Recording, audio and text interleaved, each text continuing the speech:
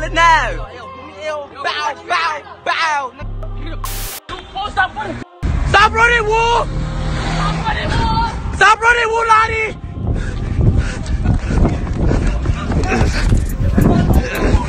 Investigation underway in Harlem after a man was stabbed to death. It happened just before 1 this morning on West 154th Street and St. Nicholas Avenue. How you up 6 when his shit? All this all on my body. We young niggas going on Lotti. Nah, niggas been niggas really know who. We the ones that smoking on Lotti. Niggas really know who though. I ain't gonna lie. He get shot today. Yeah. When we almost bitch up on my dog today, we be smoking that ass, we be screaming Lotti. For the body. Yeah, we smoking bad Lotti. Hey yo, squad, what's the drill? Back with another video, man. You know, these shootings seem like they at an all-time high. Dudes in the hood gotta be feeling thankful that they even reached 20 because the beef is out of control. One of the latest cats to lose their life is none other than Wu Lotti. He's been mentioned on tracks, and it's often in a disrespectful manner. His life was lost in one of the most cruel ways you can imagine when the ops ran down on him. It's wild how his life ended. So today, we're gonna look into what led to his life being taken so tragically and why his name is mentioned so much by the ops. So without further ado, let's skip the play and get down to business. When you hear the Bronx being mentioned, you already know it's some tough thoroughness going on. But nowadays, it seems like the bloodshed has gotten even more senseless, and it's mainly involving these youngins. And now with rap, it's just pushing that type of image all the way to the forefront. You got teenagers out here banging and spinning blocks, putting in work for their game.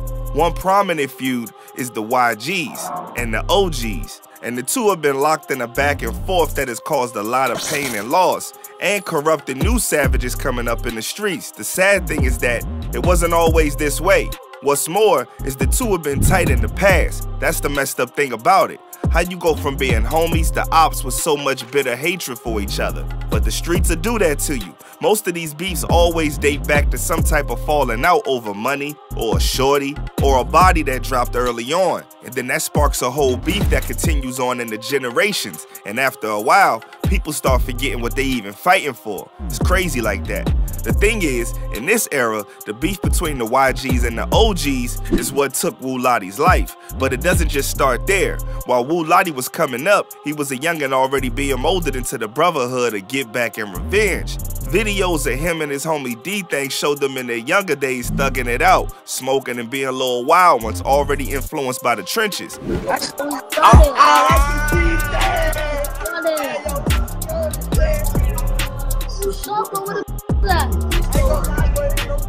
In time, he became one of the YGs leading the new school in the beef against the OGs. Wu Lotti was out in the streets terrorizing the ops, walking through the op block with the gang rallying next to him looking for the next op to add to the scoreboard. It was a constant back and forth between him and the ops trying to talk down on his name as a YG's banger.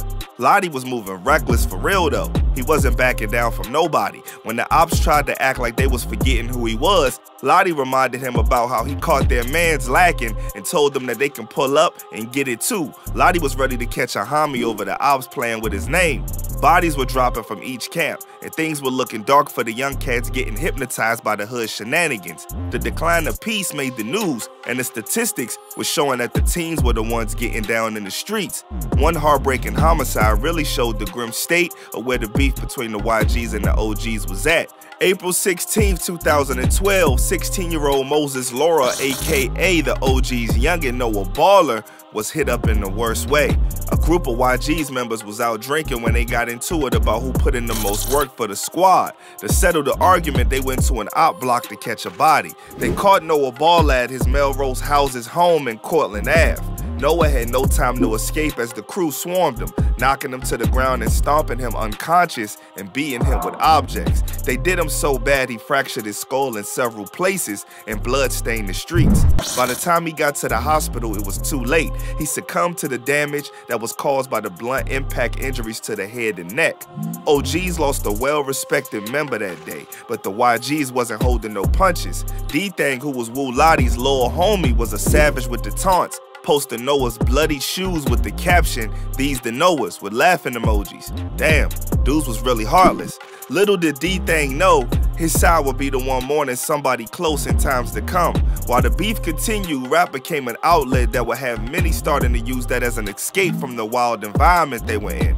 The Bronx started seeing a trend of many hood savages jumping on the rap train, and that turned the rap game into a whole different breed of music.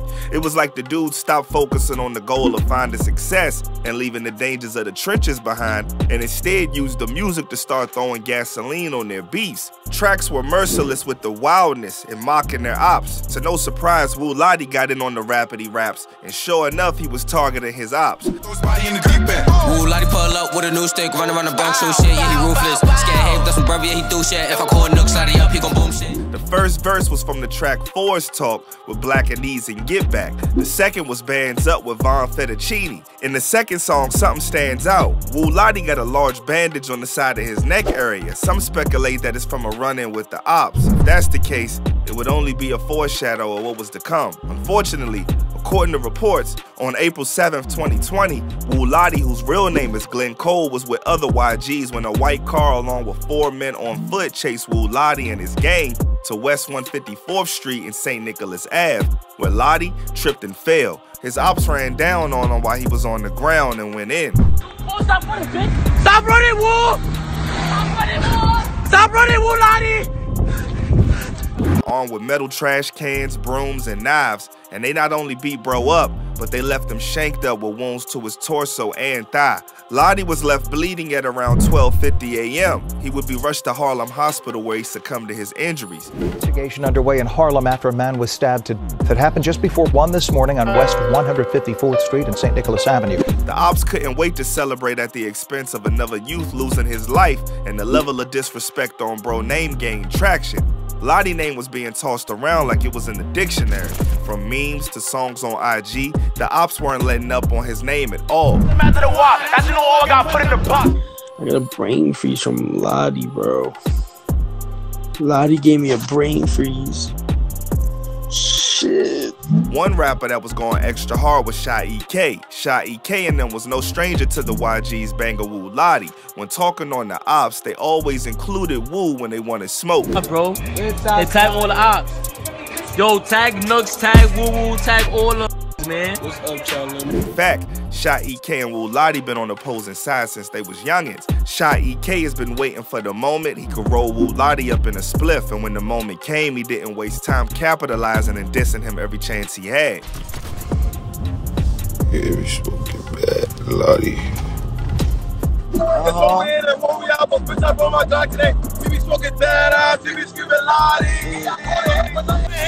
Don't forget who you ready to aim. Lotti and busy, thought for being mixy. How you up 6? You ain't hit shit. All on my body. We young niggas throwing on Lotti. Nah, niggas done. No, niggas really know who. We the ones that smoking on Lotti. Niggas really know who though. I ain't gonna lie. They were already going in on Lotti's passing, but the ops be taking things way too far, I swear. Videos will be posted of them kicking down candles that were set up for Lotti. The ops were having a field day, but the laughs were about to be dumbed down. Not by the YGs just yet, but by the biggest of the biggest G's, the cops. On May 4th, 2020, less than a month after Lotti was taken out, Chief Kenneth Corey, the NYPD Chief of Department, tweeted that the murder had been solved involving the case of Glenn Cole, aka Lotti. Soon after, another post came confirming that 5 people were arrested for the hit. Reports later claimed stating that 2 of the 5 were charged in relation to the stabbing, a 25-year-old man and a teen. Reports would further detail that police used video surveillance to find the driver of the whip, who they identified as 28-year-old Williams Hopton. Footage showed that just hours before the incident, Hopton rented the vehicle at a zip car location in Harlem. Both Hopton and the teen were charged with murder and gang assault. Given Hopton was arrested based on him being the driver, it gives reason to believe that it was the teen's actions that really did Lotti in. There were, however, hints as to who the teen might be. Later that year, E.Baby released the track Rundown Gang. In the music video, they can be seen doing dance moves, swinging their hands around, mimicking getting shanked. And at the end of the hook, E.Baby says, "Y'all ninjas broke, man, get y'all bands up." Notice one of the few songs Lotti rapped in was named Bands Up, and he was shanked until lifeless. Everything was sounding like speculation until the charges were made. He was known as the one and only Rundown, a member of YG Affiliates' Original Youngins, and they rep Sugar Hill, the same hood that Lotti was caught lacking in. And E.Baby dropped Rundown Gang with the Lotti references. The song was low-key another way to taunt the ops. The public was unaware, but E.Dot knew exactly what he was doing, naming the track that, and including those references. That's how rap is being used to continue these feuds that continue to take lives. E.Baby is also cool with Rundown OY, and they have popped up in each other's lives in the past. They got the talent, the vibe, the wave, but so many of them already wasted it, inciting more cruelty only to lose their life. The way to a better future is there for them, but it will take banding together and taking Bronx music higher. But unity seems like it's just a hope at this point. So hopefully, one day, there will be a change, because division is what kept New York down in the first place. Rest in peace to all the youngins that done lost his life in this war. And until things get better, all I can say is stay smart, stay alert, and stay real. I'm out, y'all.